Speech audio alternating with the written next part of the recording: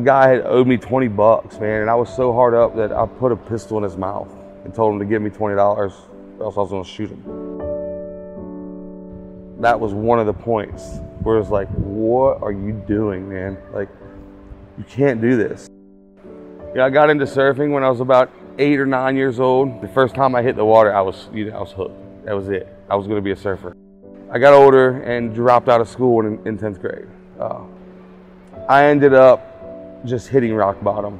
I didn't have anything. I stopped selling drugs and I was just doing them. I owed a lot of people money. So I walked about 6 miles to my mom's house and I told her I wanted help. And she said, you're past that. Find who you are because you're past saving for me.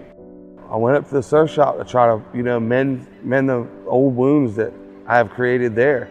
I said, I'm ready, you know, let's do this. I'm ready to change my life.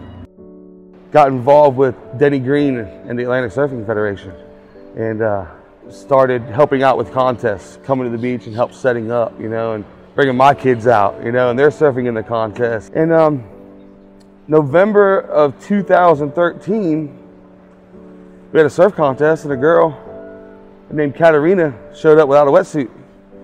And that kind of sparked something in me. I said, well, let's do a wetsuit drive.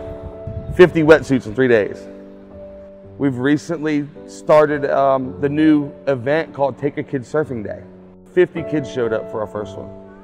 And this past weekend we had a surf contest and one of the kids from the 50 came out and competed in the contest. He got first place. The look on the kid's face is worth it. That's why I do it. All the things that I was searching for are coming to me. I'm not out there chasing it anymore. They're coming to me.